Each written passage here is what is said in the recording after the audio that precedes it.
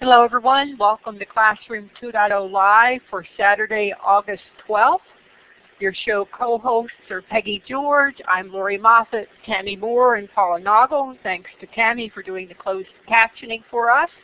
Our special guest is Wes Fryer, and his topic is inspiring student creativity with media. I'm going to turn the mic over to Peggy, who will now introduce Wes and ask him the newbie question. We are always excited when Wes Fryer joins us as a presenter on Classroom 2.0 Live because he always has so many great ideas, tools, and tips for us that really make teaching and learning totally engaging for both students and teachers. If you're someone who's trying to learn how to use Twitter professionally, Wes is the perfect person to follow and model. He is one of the most open, transparent educators I know, and he consistently shares not only his resources, but resources from others. He amplifies and he celebrates accomplishments of students and teachers, and he asks questions that expand conversations and help us to learn even more. Wes Fryer is a teacher, author, speaker, and the Director of Technology for Cassidy School in Oklahoma City. He's also an enthusiastic supporter and participant in Classroom 2.0 Live, and he serves on our advisory team. He's the co-host of the weekly EdTech Situation Room web show and podcast, and he also co-leads an after-school STEAM club for elementary students. He taught STEM for 2 years to 4th and 5th grade students at Independence Elementary School in Yukon, Oklahoma.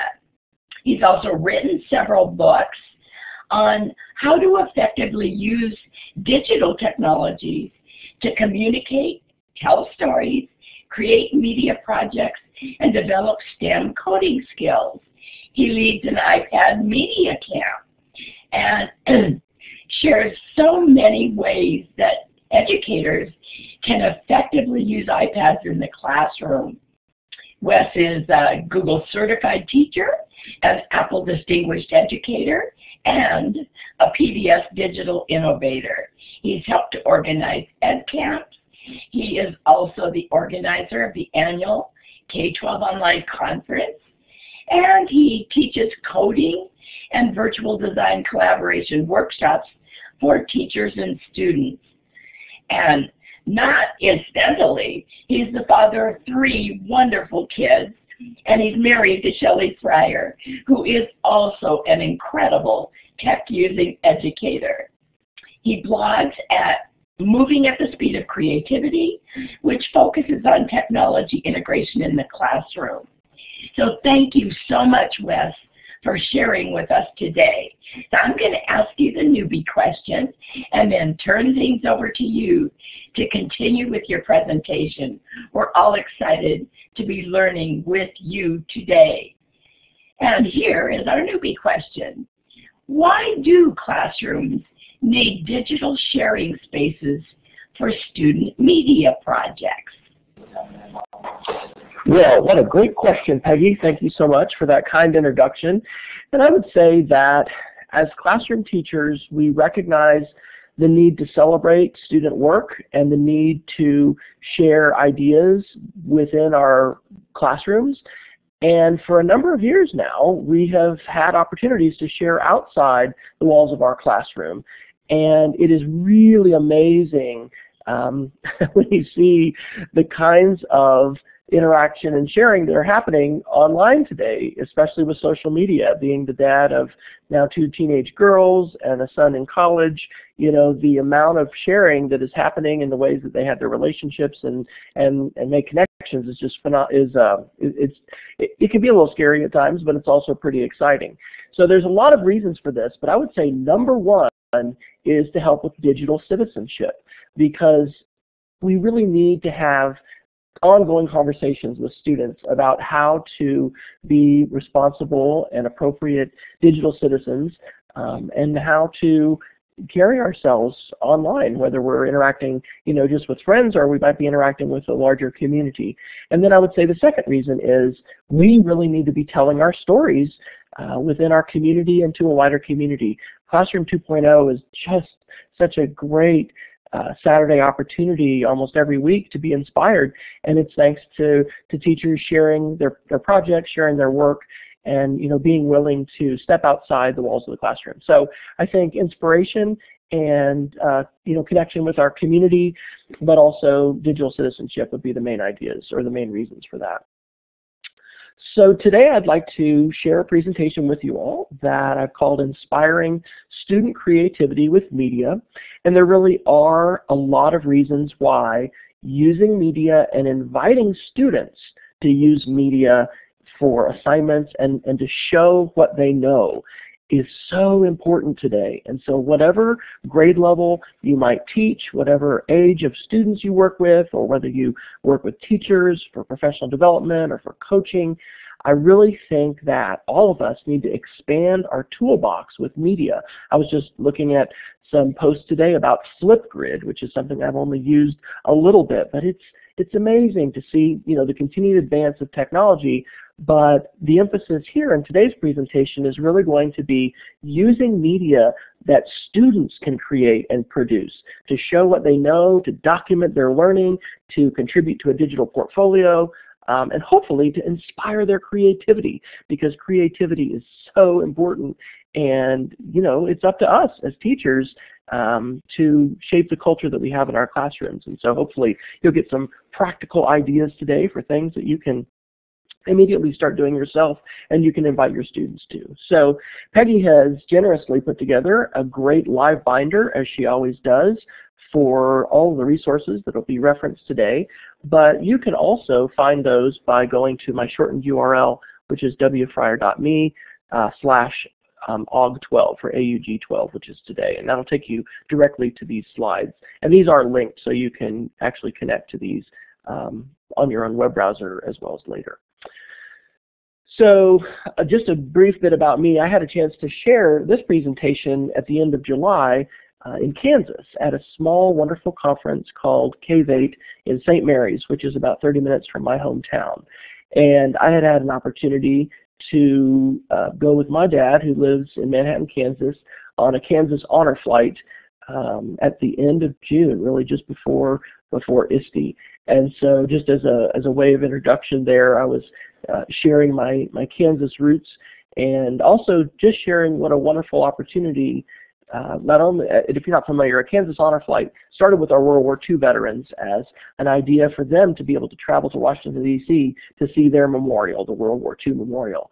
And some states have gone on, in addition to bringing all their living World War II veterans, to bringing their Korean War veterans, and also their Vietnam era veterans. So we had only, I think, one World War II veteran on our trip, but we had 2 from the Korean War, and then we had about 33 Vietnam veterans, to include my dad.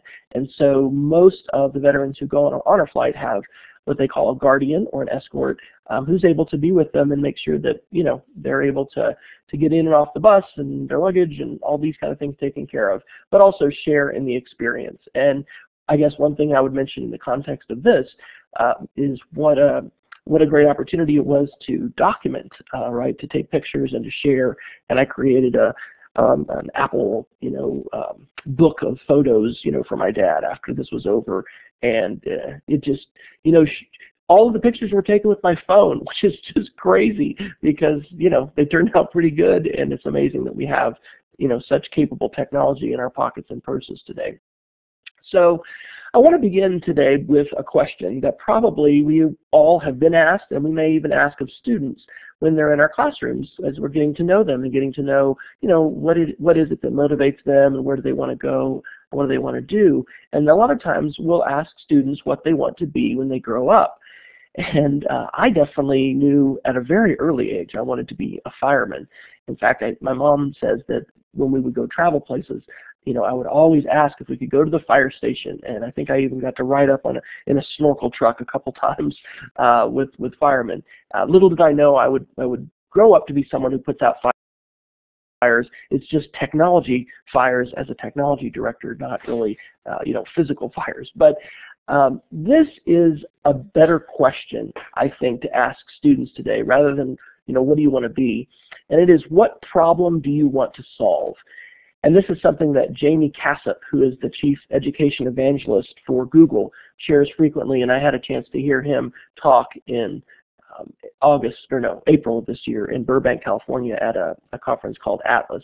And I have the pictures there of windmills, because it's amazing.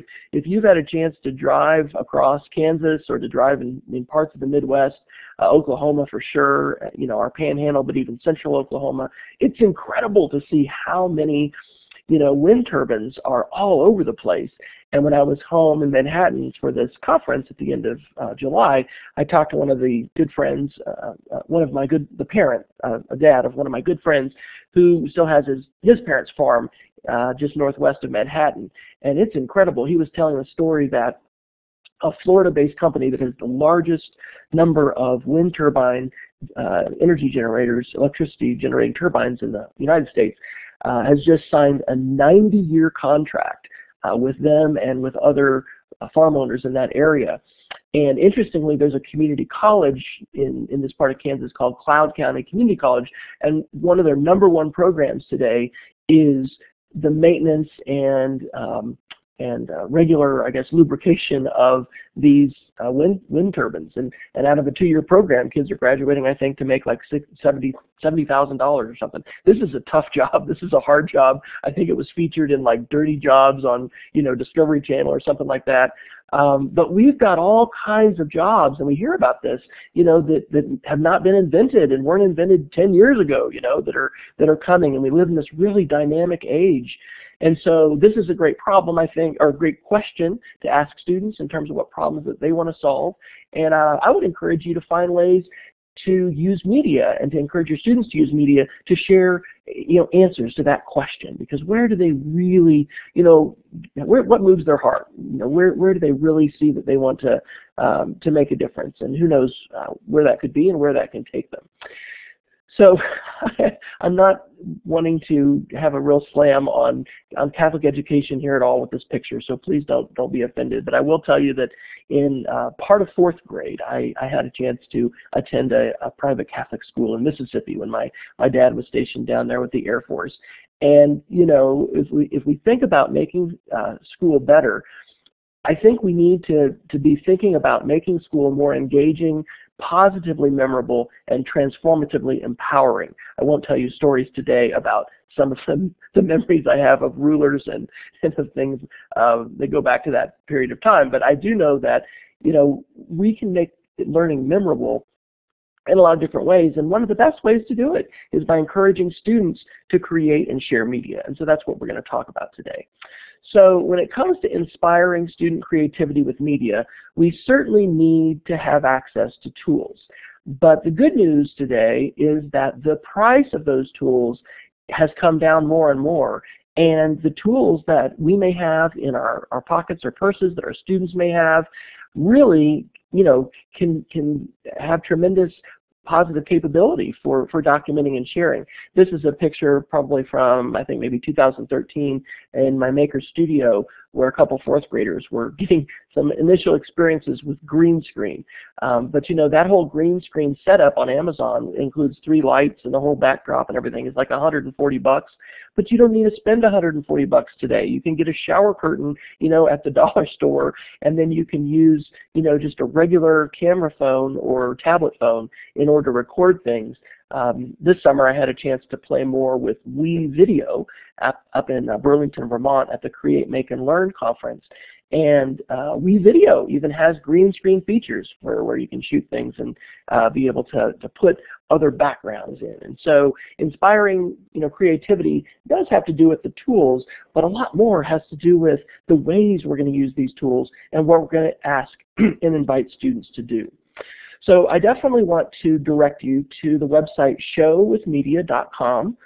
The first book that I wrote about using media with students was back in 2011. It was called Playing with Media. But what I realized quickly after sharing that with many teachers was that the projects that we can create with media are probably the most important. And so this summer, I made 2 different changes to this original framework, which I started in 2013. And I changed Puppet Video, which is still available, but I changed it on the front 3x4 grid here to be green screen video. And then on the top, instead of 5-photo story, I put InfoPic. 5-photo story is still there. It's a great project. But I really think InfoPics, which I'm going to talk about in a little more depth today, it's a project that every single one of us can do with students, whether we're teaching pre-Ks or Ks, or whether we're teaching high school seniors. It could be something that we do together, something students do independently, but taking an image, putting related text with it, or kind of the reverse. A lot of times we find text we want to share and then putting an image with it. It's a great project. So please utilize this website, share it with others. When you click on one of these tools, you'll not only see a definition of what it is and some suggested tools, but my favorite part, the examples. And so I think, and Peggy, you may be able to help us with the web tour, or I should have asked you about this a little quicker because I haven't done this in a while. Maybe we'll just ask everybody to help me out, Peggy. What do you want to do? Because we've got the Are you just wanting to show your screen, or are you wanting to play video or something like that? You know what I think I'll do? Let me just describe it for you guys, because I know sometimes with the web tour that takes a little bit of time, and I'll invite you all to play that on your own. But this particular video, which is I guess I just got the QR code for, it's one of my favorites from 2 years of going back in the classroom and teaching STEM, because these students were doing a little center in a unit we were doing on the science and technology of music and sound, and they were making a string phone, which we've probably all done at some point, where we take 2 cups and we string a string between them, and then we see are we able to have our voice carry across. And it's about 1.5 minutes long, and there's a lot of excitement. It's somebody's birthday, and we hear about different things before we get to the content. But in the end, we hear the students talk about what makes this work. And there's even disagreement in the video, and it's actually an audio recording that they have. There's a picture that goes with it. But in the end, Madison, one of the students, says it's vibration. The vibration makes it louder. It carries the sound, on the string. And this is just a beautiful example, because it shows, and especially for me knowing these students, if I had asked these students to write an essay, to put this in text, at this 20-minute center, I wouldn't have had the depth of insight into what they were thinking and what they were learning. But it really does provide that kind of an opportunity. And it's not super high tech, right? This was an audio recording where we put a picture with it later.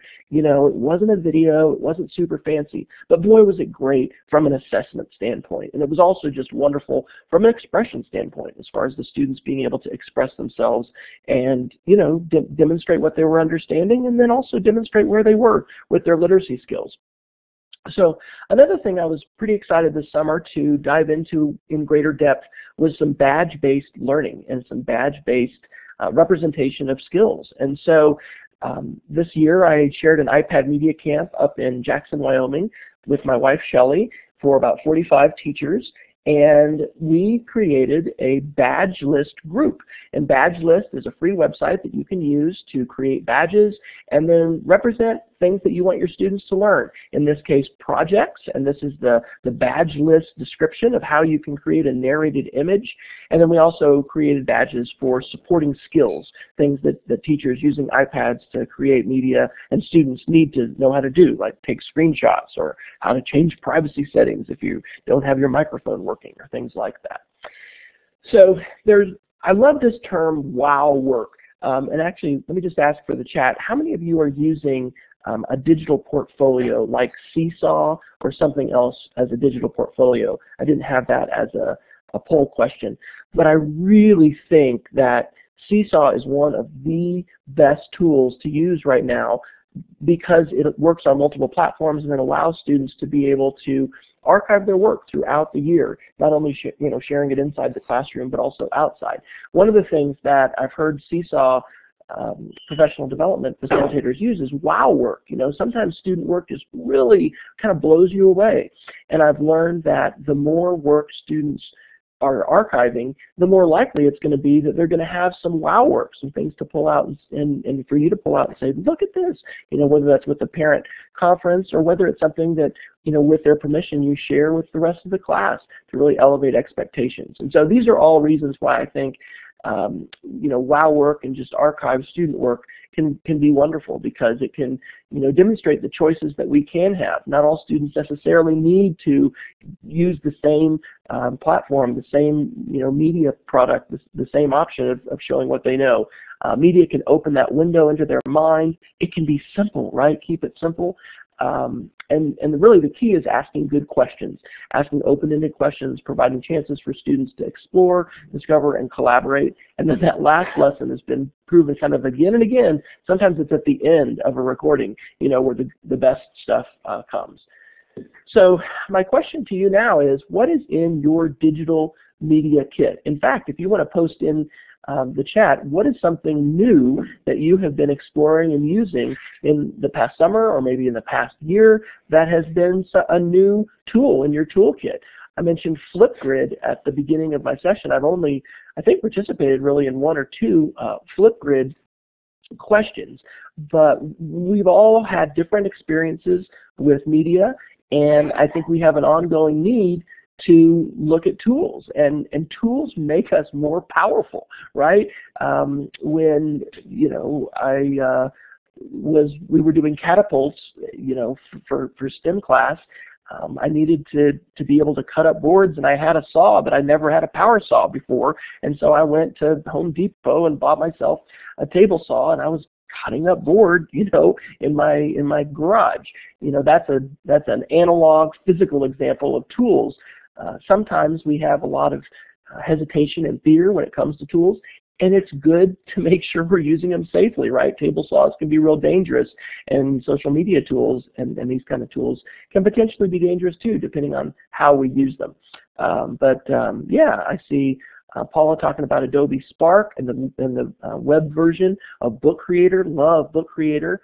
Peg is sharing Flipgrid, Seesaw, Flickrs, Do Ink. Book Creator and Spark, all of those are fantastic.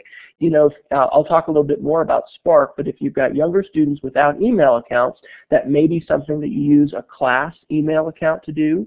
But not all tools require email, right? And so there's a lot of these tools that we can utilize that don't. So today I want to mainly share with you some suggestions for digital tools and some digital products that you can make. But I also want to talk about what I would call a digital magic trick, something that is just so amazing and so, I guess I would say enthralling to watch. It could be something that you share with your students, and it could be something you use as a writing prompt. It could be something that you use as a project topic for students to investigate further, and it's something that Microsoft has created. But let's talk quickly about the Eclipse. I'll ask this for the chat. Do any of you have special plans at school for the Eclipse? I know that one of the important things, and the Eclipse is coming up on in 2 weeks, right, on Monday the 21st. It's really important to make sure that if your students are going to go outside and try to look at the eclipse, that they're using legit eclipse glasses. There have been some articles recently about how some scammers have even been selling on Amazon some glasses that are not truly safe as far as filtering out the ultraviolet light in the sun. You can have permanent damage to your eyes if you're looking at the sun without proper glasses. And so we're actually going to be starting school on the 23rd. We won't have students in class that day. But the Eclipse provides a great opportunity to do all kinds of discussion and learning about science and about geography and about a whole host of things. So this is a free app that's called the Eclipse Safari from space.com that gives a lot of great information, details, and suggestions about things that you can learn about the eclipse, ways that you can take your learning further. This, however, is probably my favorite Eclipse website, and it's called the Eclipse Mega Movie Project. And so the domain is not a .com, it's a .movie domain, which I didn't even know was a domain. So it's eclipsemega.movie.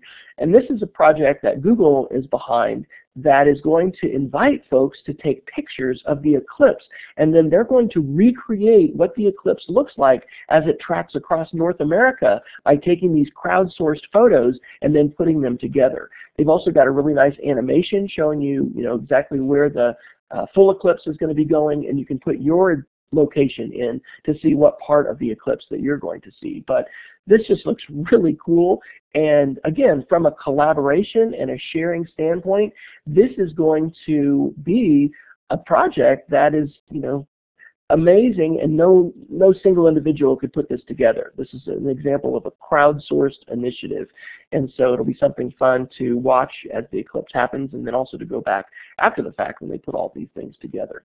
But here is the real digital magic trick suggestion for you, and this is an app that just came out in July from Microsoft, and I'll give a shout out to Jason Neiffer, who co-hosts the EdTech Situation Room show that we do on an almost weekly basis on Wednesday nights, and this was one of his Geeks of the Week a few weeks ago, and it is called Seeing AI by Microsoft. And so I will not play the video for you here, just in the interest of time, but what you're able to do when you hold this app up, this is designed for the low vision community.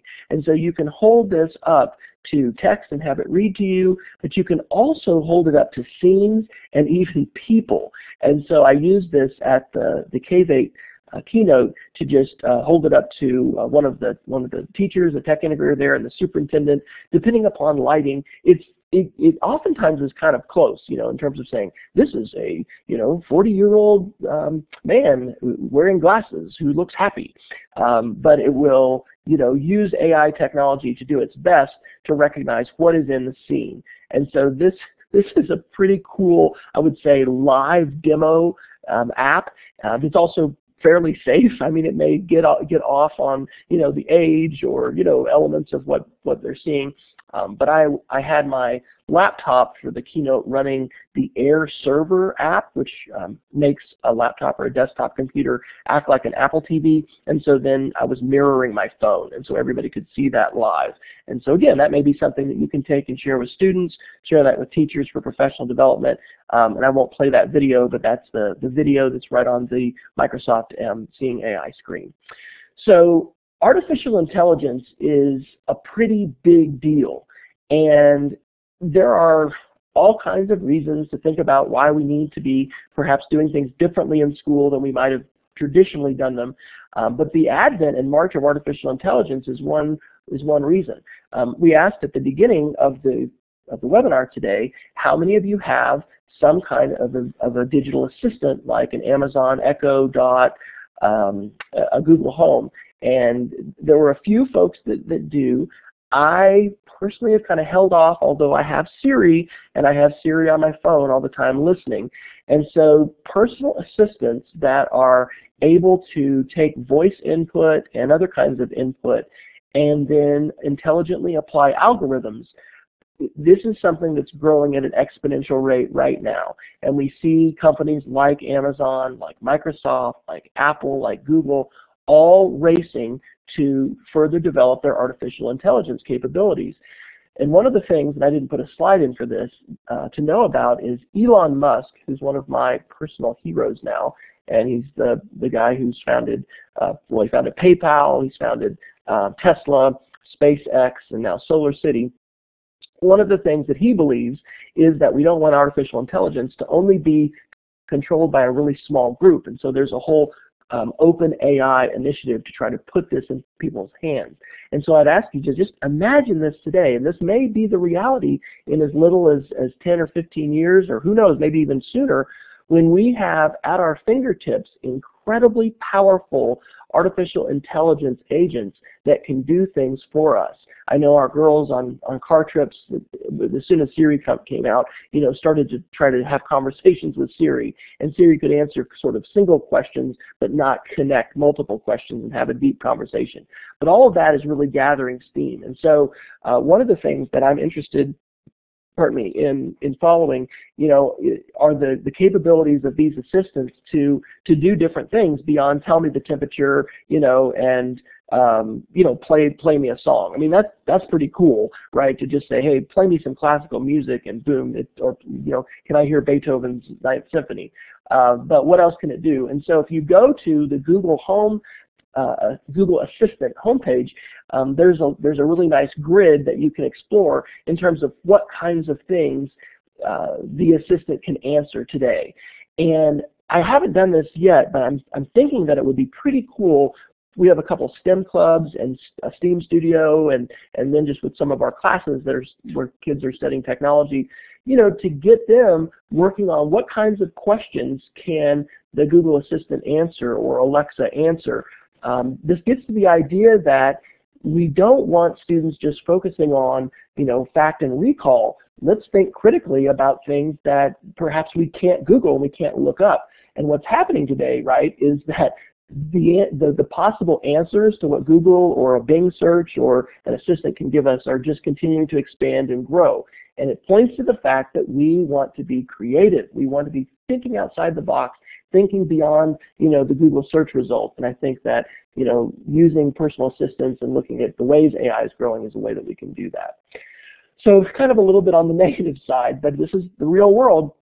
Many articles today are saying that automation and robots are going to replace a lot more jobs. This is an article from the LA Times back in September of last year saying that robots could replace 1.7 million truckers in the United States in the next decade. Back in 2014, 23 states, I don't know if I've got this, yes, 23 states in the United States, the #1 most common job was truck driver, right? You'll see that's true for my home state of Oklahoma, up in Maine, down in Texas. I mean, this is the most common job. And what we're learning is that automation, is not only going to make the process of driving from point A to point B safer, because we're going to have algorithms that are going to be safer than human drivers, but it's also going to make it less expensive. And so I kind of think there's an inevitability to this. And so a question is, what are we doing to prepare for this? And I don't think that we're probably doing quite enough. This is maybe perhaps the most dystopian picture I've seen of a self-driving truck, which, as you can see, has no room for a human driver. And so again, these are things that we can think about, but we can also challenge our students to think about, well, what are we going to do in a world where we're not, where automation is something that's available to us? And, one of the things we're going to have to look at are where can we work? What kinds of jobs are we going to have? And that's going to rely on creativity and innovation. So another link that I would encourage you to check out if you haven't seen is the autopilot on the Tesla website. It's just tesla.com/autopilot. And it is phenomenally amazing to see all of the analysis and all the information that the Tesla car can process to safely be on autopilot. And if you've seen, science fiction movies, Tom Cruise movies, or what was it, Ghost in the Shell? I mean, these movies about, futuristic AI, we've got this idea that the cameras are going to be able to identify us wherever we step, outside of our house and know all these things about us. Well, there is that potential for, and we don't know exactly how much that is reality today, but this is reality. This is Tesla's self-driving car reality. So that's a little bit of your digital magic trick, things to inspire your students with. And as Peggy mentioned, I'm co-hosting a show with Jason Neiffer where we end up talking about some of this stuff from time to time. So you can check that out on edtechsr.com or join us live on a Wednesday night. So if we were together face-to-face, we would do a live demo at this point. But I think this would be a great question. In fact, if you want to chime in with an answer, how do you think teaching should change in a world filled with artificial intelligence? Because we're not just talking about having access to the library of the world, right? That's how some people have tended to think about the internet and Google. We can look all this stuff up, and that's true. But when we have an artificial intelligence world, we have algorithms, we have bots that people have created and written, which are not only able to do complex tasks, they're also able to learn, they're able to change, and they're able to, to grow in an intelligence way with machine learning that, is not, these aren't the programs you and I wrote, back in the day whenever we were introduced to coding and technology. So I think part of the ways, this is how I would answer this question, we need to change in an AI world is students need to create and share more, not just listen, consume, and regurgitate. We need to emphasize something called computational thinking and creativity, and we need to encourage communication skills across the curriculum. So problem solving, collaboration, design thinking, all of these things are really important, not just for a few students who think they're going to go into computer science or go into engineering, but for everybody. And so hopefully Show with Media is going to give you some ideas. And today I'd like to really focus in on two of these projects, Green Screen and InfoPick, and hopefully give you some more resources that you can take immediately to your classroom with your students to use. So how many of you have created green screen videos with students? You can just put into the chat if you have made a green screen video. I'll admit to you that I had only dabbled very, very lightly in green screen until 2013 when my wife and I went to the Create, Make, and Learn conference, which is an annual institute up in Burlington, Vermont, that Lucy, who is Tech Savvy Girl on Twitter, if somebody wants to drop her Twitter into the chat, she has organized. And she introduced me to this Do Ink app, which on the iPhone or the iPad is really transformative. This year we were doing more green screen video using any kind of camera, but editing it with Video, which is web-based. And again, I'm not going to play this video, but I will encourage you to check it out. This is my favorite green screen student video of all time. And this is one that my wife helped her students create last year. For February, for Black History Month, they were listening to the I Have a Dream speech by Dr. Martin Luther King Jr., and they wrote their own I Have a Dream. What are the dreams that they have for themselves, for their families, for their community? And oh my gosh, it is just so touching. But because they used a green screen, all of these kids looked like they were in front of the Lincoln Memorial in Washington, D.C., giving their presentation. And so I encourage you to check this out and to look at this. And obviously there's a lot of work that goes into this. This isn't just the technology of the green screen. This was some real poignant, very thoughtful writing that the kids had done about their dreams. But it shows the power of media and the power to communicate a message in a much more effective way than they could have done if they were just writing the words on the page and turning that in a textual format, whether it was handwritten or whether it was digitally typed. It's just so much more powerful to use media in that way.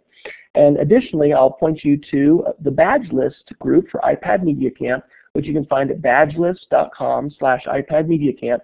And one of the 12 media products there is green screen video. And so you can see the workflow here that would allow your students to create a green screen video.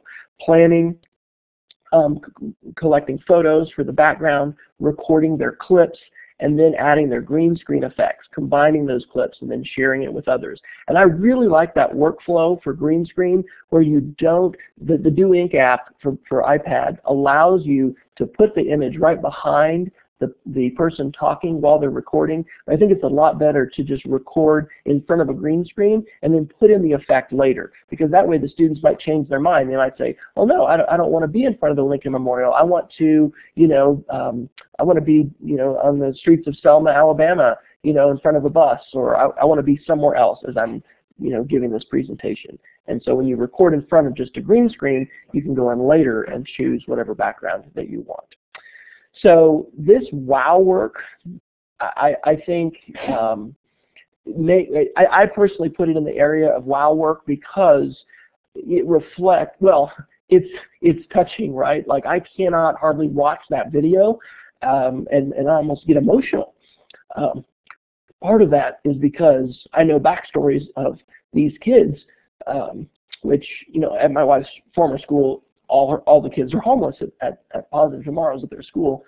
But the ways in which students were able to express themselves and to project, not just what they understood cognitively about this is the facts, this is what Dr. King did, This is when the legislation was passed, for civil rights in the United States. But they were really able to connect that with their own lives.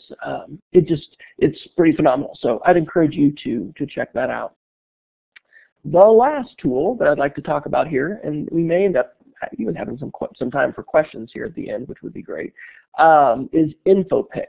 And some of you may have not known exactly what I meant by InfoPick in that poll question, but you have created these before. But InfoPick is something that, and I'll give a shout out to Tony Vincent.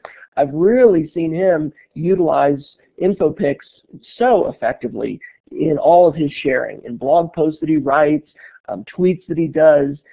Tony has an Instagram channel where he shares, different ideas and suggestions. So inspired by Tony as well as many others, I've just thought, gosh, InfoPick is such an important product to communicate, and there's a lot of literacy skills that are layered on this. In fact, I'll say one of the reasons personally I find digital video, digital storytelling, green screen video to be so engaging is because it is complex, right? There are a lot of layers of what goes into a good video.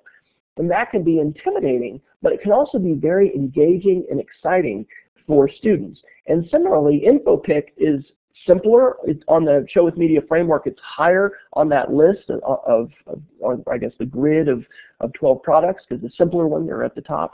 But it still has a lot of layers and a lot of different elements to it. So I'm not going to share all of these reasons, but this past summer at the ISTE conference in San Antonio, Texas, I did a bring your own device, and it was actually, I guess, bring your own iOS device. Was it? I think it was, yeah. We said bring your iOS device, but you can do these steps on any kind of device. And Adobe SparkPost, which is the app that I use for the demo, this can be also done on a Chromebook or any kind of browser, because it's a browser-based tool. So there were 10 different reasons that I said why InfoPicks, but here are just a few of them. This is an InfoPick that Felix Giacomino, who is a technology director down in Florida, created in April at that conference I was telling you about. And that's Jamie Cassup, who's the chief education evangelist for Google. And that's that question we started with. Ask students, what problem do you want to solve? When you ask students to do this, okay, to have an idea, this could be an idea from a book they've read, an article they've read, a video that they've watched, a presentation that you've done or that someone else has done. You're asking them to jump into higher order thinking, because they're going to need to, first of all, find out or figure out what is the content I want to share. They're going to synthesize content, and they're going to distill it down to, something that is a real bite-sized chunk. Doing that is hard, right? It's a lot easier for me to just copy your slides or verbatim, copy something, when I've got to apply my own thinking and analysis and then come up with, all right, how do I distill this? And then I put this with an image. I would call that hard fun. I've heard the term hard fun used most by Gary Stager and others talking about coding and the ways in which coding can be hard fun. But I think media creation with InfoPicks can be hard fun in the same way. It's not easy, but it's challenging, but it's fun and engaging in a way that really deepens learning and makes for a memorable experience. And that's one of the things we want, right? We want students to engage with curriculum, with content, with ideas, with each other, and we want them to be impacted beyond the 45 minutes or however long that class is. So a second reason, and this is a very basic reason, is that it just increases time on task and engagement, right? So one of the, I'm going to actually answer Maureen's question. Maureen says, when you do these InfoPicks, how do you redirect the students who play with fonts way too long or combine so many fonts that it's illegible? Maureen, I would say, putting some time limits on how long they can spend doing that. One of my favorite digital storytelling little slogans for students is, it's never done, it's just do, so that you can always be making more tweaks. I mean, this happens with PowerPoint too, right? Students can become derailed you know, working on the animations and the transitions and the colors and the fonts and all that, so they don't even hardly get to their presentation. So putting some limits on that with time, perhaps putting some specifications. I mean, you could specify a font, you know, you could specify a color, but actually I think it's helpful for students to get into the design of this because they're thinking about the contrasting color, they're thinking about is that font readily readable, all of those kind of things. And so yes, it can be a challenge to not be sidetracked with all of the choices, but again, this is part of the world that we're growing up in, that we want students to be able to be effective in, is not to be so, you know, distracted by choice that they're unable to create. And of course they could do this, you know, by hand as well, right? If a student is unable to manage the choices with their apps, you know, we can hand them a piece of paper with some colored pencils and ask them to come up with an icon sketch, you know, and put words with it as well. There's a lot of choices, but time on task is the key. If kids are spending more time with curriculum content, they're probably going to be learning more. Did I put all 10 of these in here? I don't think I did, but I guess we're about to find out. Intentionally connecting words to images is like translating for language. You're going to be asking students to, you know, put it into a visual language when they've been hearing something. It's literally, this idea comes into my ear, you know, but it needs to be processed in my mind and it needs to be represented visually. There's a conversion process that's happening. Okay, I guess I put these all in here, so I just won't spend quite as much time on them. This is kind of a bad example. There's a lot of text on this particular info pick, right? So one of the challenges is, how do I synthesize it? How do I cut it down? And so here's a shortened version. And this really happened in Oklahoma. Our legislature budget committee was asked to vote on a bill within 46 minutes of midnight when the whole session was over. It's crazy. So if any of you can help us come to Oklahoma and help our legislature be a little bit more effective and follow the democratic process, that would be great.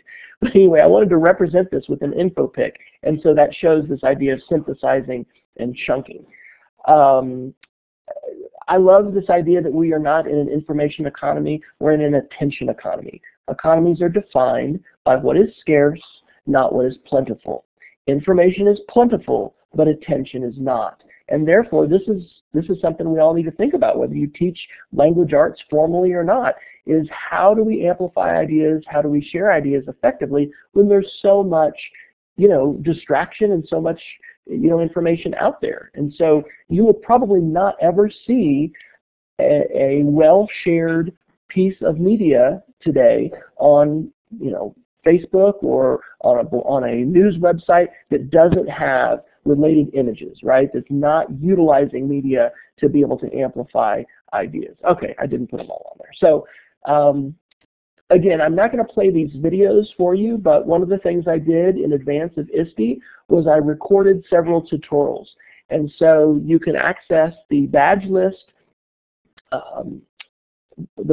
page on iPad Media Camp for InfoPick, but then you can also just access a 21 minute, if you want to, you know, wade through that, a step-by-step video tutorial. So I just took you through step-by-step of how to use Adobe Spark Post to find an image or insert an image that you found elsewhere, how to add text, how to change the font, how to change the color, how to change the size, and make sure that that text contrasts and, you know, is very readable so that it's effective. So here is your homework for today's Classroom 2.0 Live. I challenge you to make an info pick for this. This is a statement I love to share. I believe this. I believe video is the pencil of the 21st century. And so if you want to give a shout out, use my Twitter ID of @WFryer, or give a shout out just to Live Classroom 2.0, whatever. Create an info pick and then share it. And if you share it on Twitter, please do use the hashtag LiveClass20, and that way I'll be able to find it and others can as well. And we can amplify each other's ideas. We can amplify, you know, info picks. We can amplify the LiveClass20 community, and we can also, you know, amplify this opportunity that we have to create info picks. So, in conclusion, I would just ask us to all think, how are we challenging students to prepare for the future? And it's really not just their future, right? It's our future. And hopefully, in today's session and just your participation in the Classroom 2.0 community, you're continuing to be refueled, you're continuing to be equipped to help students do this, right? Because no matter how many college classes we went through and the degrees we have and initials we have behind our name, there's so much more to learn, and there are so many wonderful teachers out there who can inspire us with the projects that they're doing, with the work of their students. And, you know, I think that's what Classroom 2.0 Live is all about. So I would encourage you to invite your students to do these things, to invite them to create, to design, to share, to ask, to demonstrate, to document, to teach, to show, to explain, to collaborate, to risk, all of these things. And I really believe all of those things can be done better when we have media in our toolkit. It doesn't mean we're always going to do the project with technology, but we definitely can have not just a louder voice, but we can have a more articulate voice, we can have a more persuasive voice as we attempt to share ideas and possibly to persuade others about things that we're passionate and we care about. And that is it. So I would be open to any questions that you all want to have. And in fact, I bet there were questions that flew by. That Lori, if you or others have found, I'd be happy to assist. Yes, Wes, I did see a few questions.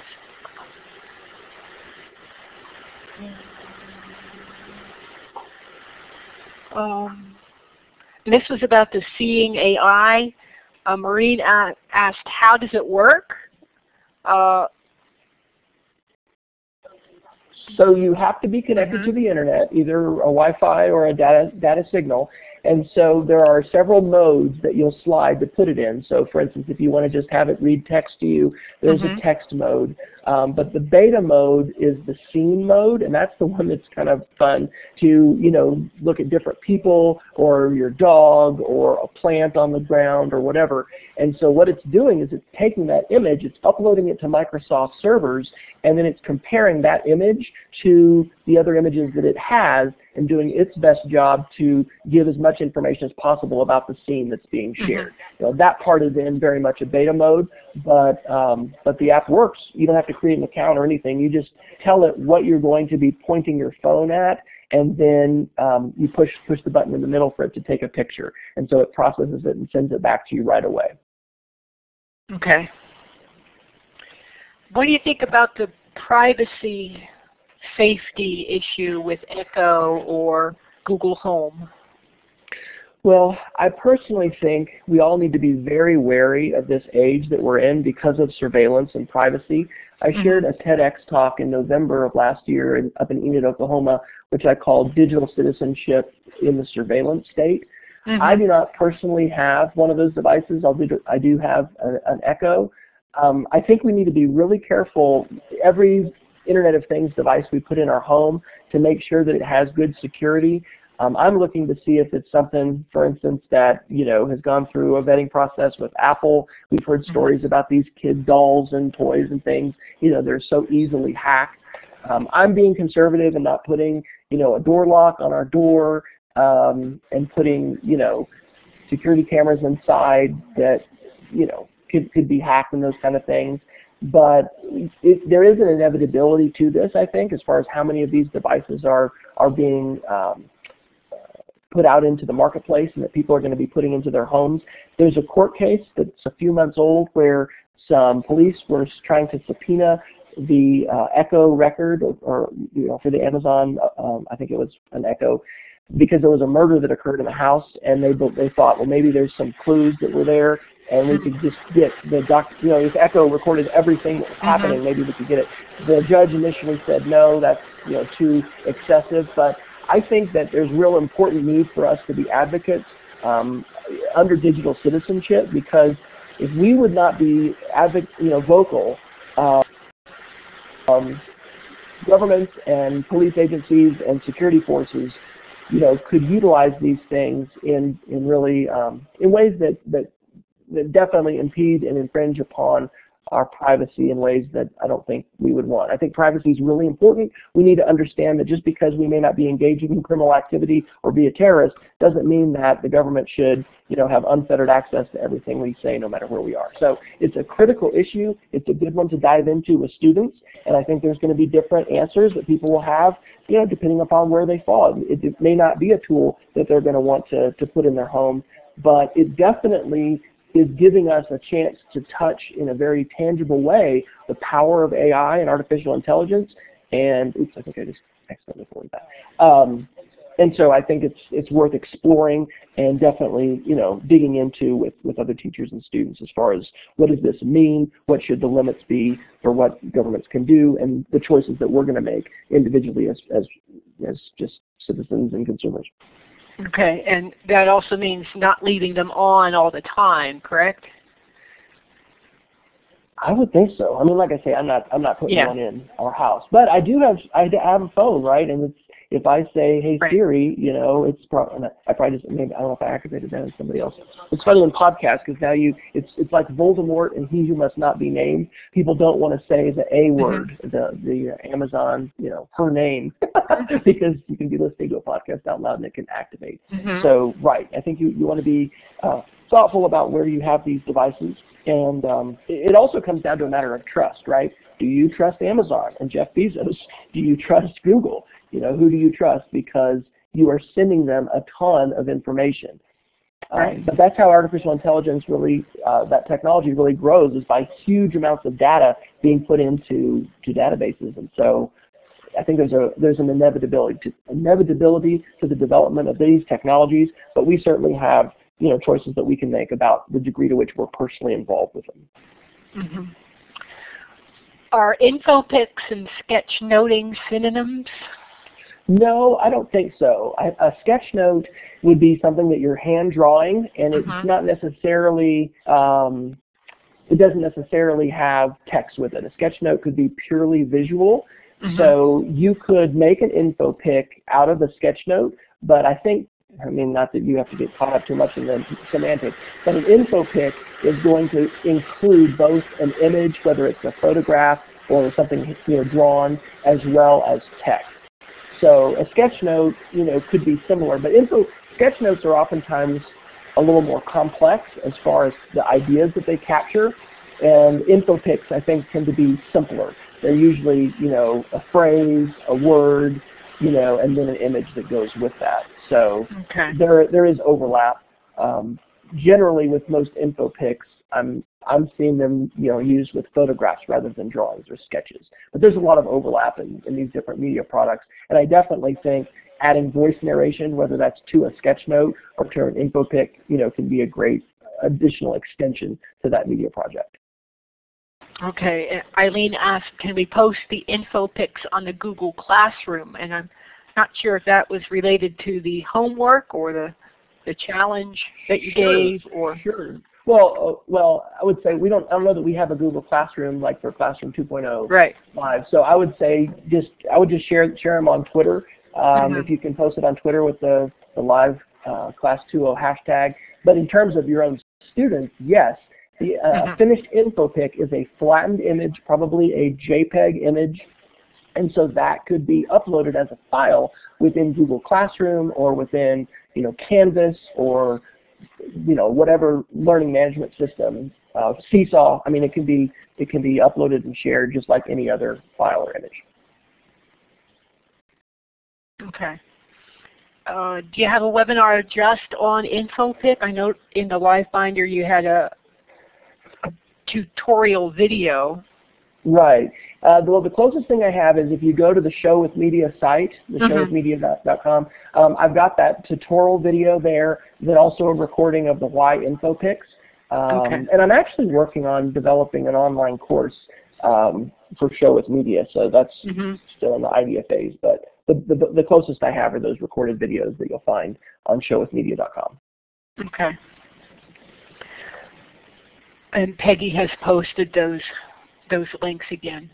Those were the questions that I was able to capture that you had not answered during the presentation, Wes. So thank you so much for presenting today. I think everybody learned a great deal. And I'm going to turn the mic over to Peggy, who will tell us what's coming up. That was incredible, Wes. Thank you so much. And now we have not only have a homework assignment, but we have a whole lot of resources that you have shared with us that we can go back and learn at our own pace about all these things you've talked about. So thank you. We have a great show coming up next week. Jennifer Judkins, an amazing Google user, is going to be sharing tons of ideas for ways you can use Google Forms in your classroom. So I'm really looking forward to that. August 26th, we have the amazing Jennifer Casatad joining us. She has just published her new book, Social Media, and it's all about ways that you can integrate social media into your classroom and your curriculum. Whether you have issues with blocking or not, she has tips for you. So that's a show you won't want to miss. And then we won't have a show September 2nd because that's Labor Day weekend in the United States. So I hope that you will all come back and join us next Saturday.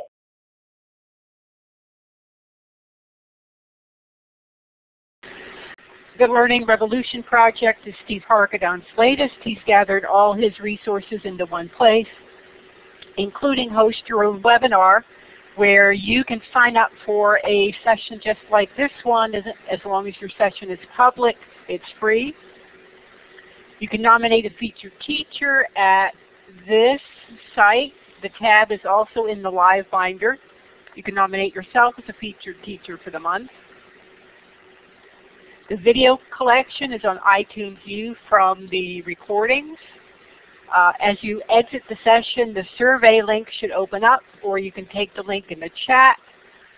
The link is also in the Livebinder, and at the end of the survey, you can request a professional development certificate. It now prints out with your name, thanks to Patty Ruffing, and Patty sends them out.